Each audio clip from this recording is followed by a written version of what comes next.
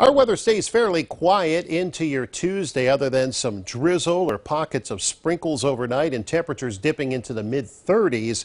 But a strong storm is developing off to our west, and it will bring rain, thunderstorms, and wind, and eventually some snow on the backside of it as it makes its way throughout the country, and it will build into our region too. Now into tomorrow, the big severe weather threat is going to stay in the deep south here across Mississippi, western Tennessee, eastern Arkansas, and northeastern Louisiana. And that's with this powerful storm that is just developing tonight and will continue to crank up into tomorrow. In fact, we'll push Future Tracker into your Tuesday evening. You can see how these thunderstorms starting to line up from Kentucky southward across Tennessee into Mississippi, Alabama, and Arkansas to our south. But through the night, that rough weather will shift eastward and push more rain and storms in our direction here at home.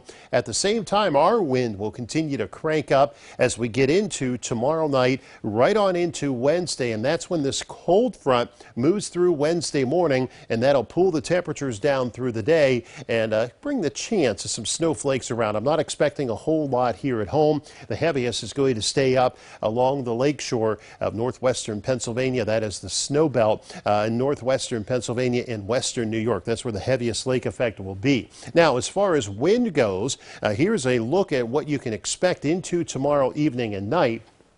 Very gusty wind that will just get stronger through the night as that storm system moves in. We can see gusts up to 30 to 35 miles per hour, possibly as high as 40. So that's something we'll be watching into tomorrow night and early Wednesday morning. A very windy start to your day, showers and even a chance of some thunder around early in the day. And then the temperatures keep dropping through the afternoon, but the gusty wind will stick around. That'll make it feel even colder. In fact, temperatures will be falling back below freezing by the time we get into Wednesday afternoon and evening. And with that, of course, those wind chills will feel a lot colder too. The wind does settle down on into Wednesday night. So we'll wrap it up and bring it closer to home. The rest of tonight, again, plenty of clouds around. Could be a few pockets of drizzle or some sprinkles around. We'll start your Tuesday in the middle 30s, and then temperatures back in the mid 40s by lunchtime. Still a lot of clouds around. We'll sneak into the low 50s by afternoon. Wind starting to jump up into that 20-mile-per-hour range later tomorrow afternoon, but picking up through the evening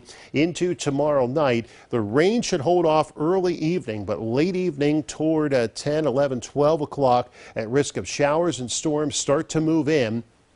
Any of these storms can produce some brief gusty wind with them into tomorrow night and early Wednesday morning, and that heavier rain threat will stick around too as we start Wednesday morning. And then as that cold front moves on by, it'll sweep out any heavy rain threat with it, drop temperatures quickly, and may even mix over to a few snowflakes before it wraps up into Wednesday afternoon. Otherwise, just a few flurries lingering around behind this storm system on into Wednesday night as those colder temperatures roll on in. So tonight down to 36. Again, just some patchy drizzle or sprinkles. Tomorrow's high temperature 52. A mostly cloudy day. A gusty wind building through the afternoon, but especially into tomorrow night as that storm pushes on by. We will catch a break on Thursday into Friday, although Thursday is going to be cold. It's still a little blustery. Friday highs in the mid 40s. Showers sneak back in Friday night, and another gusty day setting up Saturday as yet another cold front pushes through. The chance of rain showers early and a few snowflakes by afternoon as temperatures fall. Another break on Sunday and cooler, and then the next storm system building in for early next week.